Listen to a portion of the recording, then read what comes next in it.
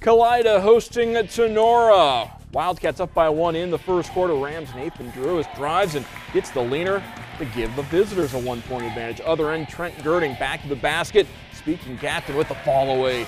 It's back to a Wildcat lead. Other end, Logan Bailey gets the rebound in the hoop. 16 points, 12 rebounds for Bailey. Tinora back in front. Wildcats, Brady Laudick wide open, eyes and flies it. 3 is good. Kalida in front, and the Wildcats would go on to win 65-51. Girding 18.7 rebounds. Colin Nartker 17 in the victory.